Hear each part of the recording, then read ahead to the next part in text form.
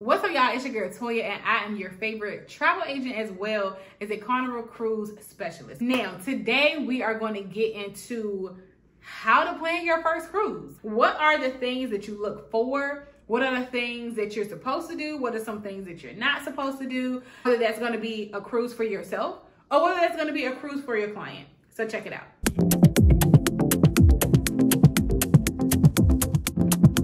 So the very first thing that you need to do when planning your cruise is going to be, one, do your research, okay?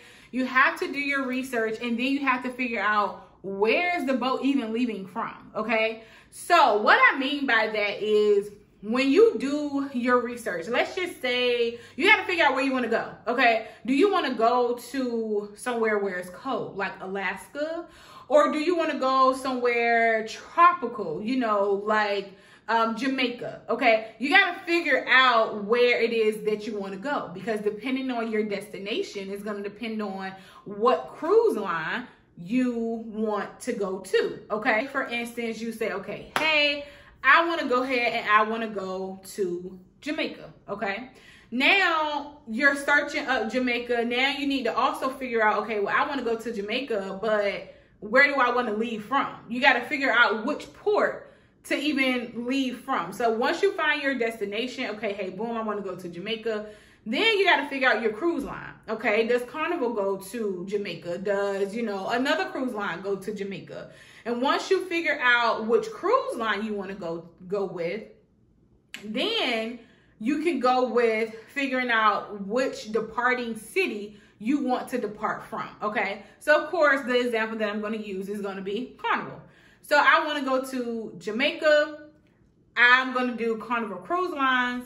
But now I need to figure out, okay, based off of the location where I am, where are the different departing ports that Carnival basically pulls out of, okay? And you got to figure out, okay, so I'm in the East Coast, I'm sorry. So I'm located in the East Coast.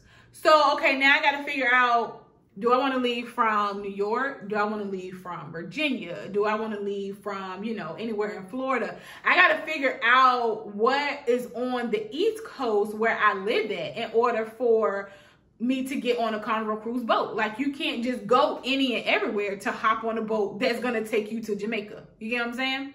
Okay, so once you find your departing cruise port, then that's your basic. Like, that's your foundation. You already have your destination of where you want to go. You already have your cruise line of the cruise lines that you want to deal with. And then you already have your departing city. So now you already know where you have to go to get on the boat. Now, going into the fourth thing. The fourth thing that you need to do, y'all, is figure out and compare prices. You got to compare prices. So even though you have a basics of, okay, hey, I want to do Carnival, but now you got to figure out, okay, well, how much is this going to be? Because if I leave out of Miami going to Jamaica, it's going to be different if I leave from New York. So you got to compare prices. You got to compare deals. You got to compare different ships. You know what I'm saying? So like, let's just say, for instance, that you are traveling on the Carnival Celebration. Okay, you got to figure out, what does this ship have to offer? You already know that, okay, hey, it is going to the destination that you wanted to go to. You already got your cruise line, but now you have to figure out and say, okay, well, what does this ship even have to offer? Does this ship have Family Feud and Deal or No Deal? Because some other ships don't, you know? And so you have to look at the ship. Don't just pick the cruise line and pick the destination and say, okay, hey, I'm good. No, look at the boat and look at the specific entertainment. Look at the different dining options. If you have kids traveling, look at the different activities and programs that they have for kids. You know, look at the different, does it have a roller coaster? Like the Carnival Celebration has a roller coaster on it. Do you like roller coasters? If so, then you can go with that boat. You know, if you love roller coasters, but you get on a boat that doesn't have it, you know, or you're thinking that it has it, but then you get disappointed because it doesn't have it. Like, you have to do research and figure out what's what. Once you find that cruise line, now you have to dig all deep into it. You got to find out the basics. And I would say find out the basics with your ship. So now that you have your destination, you have your cruise line, and you have the port that you are leaving out of, now go ahead and book. Go ahead and book your cruise, okay? Go ahead and book your cruise. Now, once you book your cruise, you're gonna have two options. One, you need to figure out, are you going to add your gratuities? And then the second thing that you need to figure out is, okay, hey, am I gonna add vacation protection? Now, in reference to the gratuities, so basically the gratuities is gonna go to things like, you know, the people, your stewardess. So the people that's gonna come clean your room, give you, you know, new towels, clean the bathroom, make up your bed. It'll also go to, you know, just different other people that's on the boat, the people that's serving you, the dining crew. Like it's gonna go to the crew members, basically. That's the gratuities. I personally like to pay my gratuities up front. And the reason being is because when I personally go on a boat, I'm going on a cruise, like I don't want to have to try to make sure I have enough money set aside for gratuities. I like to just go ahead and get that done, get it out of the way. So it's done, you know, I'm done with it. Now, some people like to tip on top of the gratuities. Now, sometimes I do that. It just depends, you know, of course, on the service. The reason why I sit up here and I give them extra tip, I mean, because, hey, why not? You know, like the gratuities that you pay up front, it basically gets split with the whole crew members. But when I give somebody a personal tip, that's like, hey, this is from me.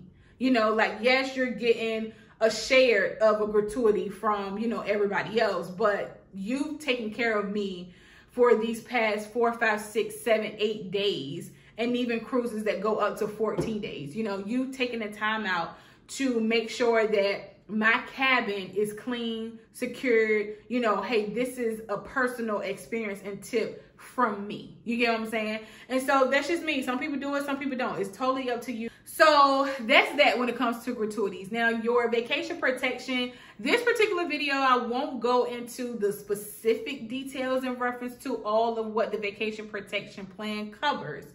But in general, I will definitely just say, I think it's very important to go ahead and get vacation protection, because if anything happens to you, let's just say prior to you going on your cruise. So if you have to cancel for anything and you do have vacation protection, I believe, you know, you can get like a certain percentage back if you do have the vacation protection in place. If anything else happens, like while you're on board, if you get sick and things of that sort, and you do have the vacation protection, it can cover those things. Okay, so now you have already booked your cruise, you've already paid your vacation protection, you've already added your gratuities.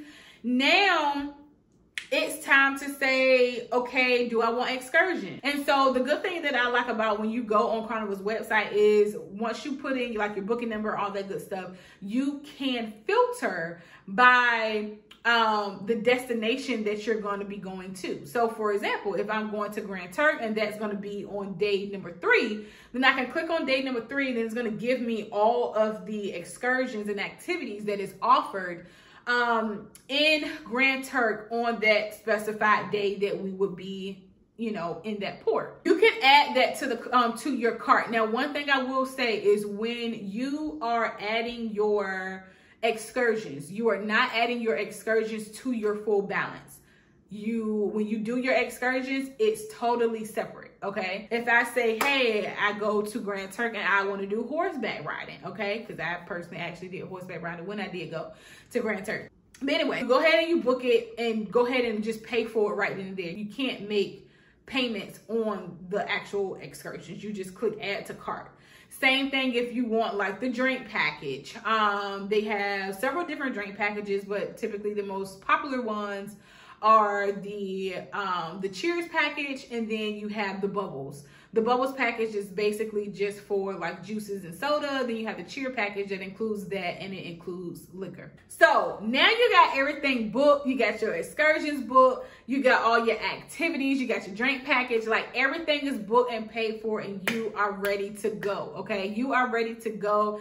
Pack your bags, baby, and head to your destination port, okay? Once you get to the port, you have to ensure, actually, let's kind of back up. ensure that you have all your proper, I should say, travel documents, okay? You want to just make sure, and you have to research and you have to figure out like, okay, you know, do I need my passport? Do I need just a valid ID and a birth certificate? Now, I always suggest and recommend that you have a passport, and also ensure that your passport does not expire 6 months after you have traveled. Also, in reference to your travel documents, please, please, please, please, please, I beg of you, please print out your boarding pass, okay?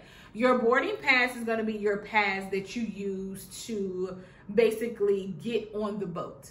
And they do not take digital copies. Save yourself some time, save yourself some headache, like stress, all that good stuff. Please go ahead and print your boarding pass out so you can already have that, so you can show them, they can stamp it, and you're good to go. And then y'all, please make sure that you print out your luggage tags. Now, you will not have access to your luggage tags or your boarding pass until roughly 2 weeks ahead of time. And again, I'm specifically roughly talking about Carnival, okay?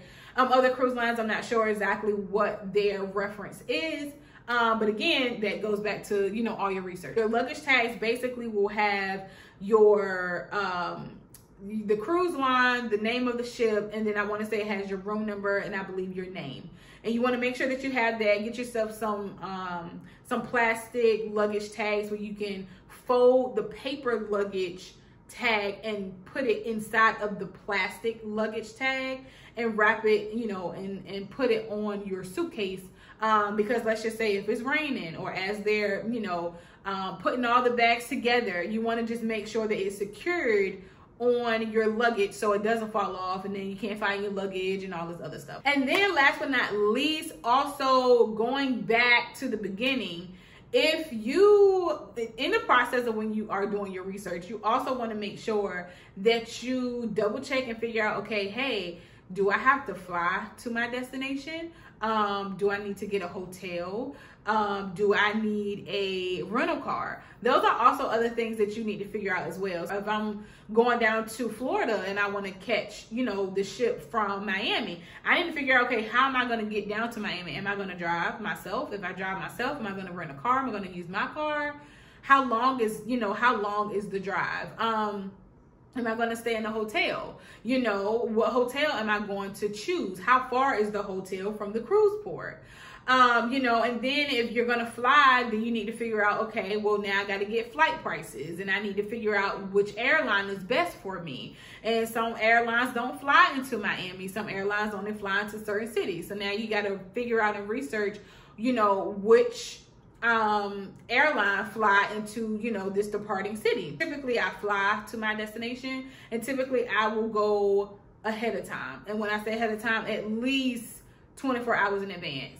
I believe I have already done a video in reference to why you should leave for your cruise 24 hours in advance. So if you haven't seen that video, make sure you go check that out. So once you do your research with all of that, with the cruise line, you know, your destination, figuring out where you want to go, figuring out what port it leaves from, making sure you have all of your travel documents, researching the flight, the hotel, all of that. Finally, it's your day. You're ready to get on that cruise and have fun, okay? And like I said, once you take that cruise, it's okay to try a different boat, you know, try different destinations. And even if you want to try a different cruise line, so what? Try a different cruise line. You want to be able to explore so you can have the experience from yourself versus getting experience and you know, different stories from other people, because everybody has their own opinion. Your taste might not be the same taste as somebody else's. You know, when it comes to traveling, or when it comes to a specific cruise line, or when it comes to dining options, or when it comes to activities. So take the time out for yourself to explore those things, so now you have your own personal experience. And then when somebody asks you, hey, how did you like Carnival Cruise Lines? Oh, hey, how did you like Icon, you know, of the Seas? How did you like, can you give me the pros and the cons? You'll be able to do that from a personal experience versus trying to get stories from this travel agent, or get stories from, you know, this cousin, or pulling stories from everybody to make your own story to sound like something that you're not, okay? So, and it's okay, you know, it's okay if you don't have all the answers, but I feel as though that people are more respectful of you when you're just giving them your honest opinion. And when they come to me and say, hey, have you traveled on a different cruise line? And I'm like, no, I haven't, you know. It is what it is. Not to say that I don't want to, but I'm not going to sit up here and make things up in reference to a different cruise line just so I can get a sale or just so they can use me as their travel agent. Like, I'm not doing that, you know. Be you, be who you are, be honest. And even if it's a cruise line that you're not necessarily familiar with, it goes back to doing your research, being, you know, honest with your client and say, hey, I don't know much about it. However, give me some time. Let me do a couple of researches, okay? And do your research and then present that information to your client. You never know. You still may be able to get bookings just because you haven't traveled that particular cruise line.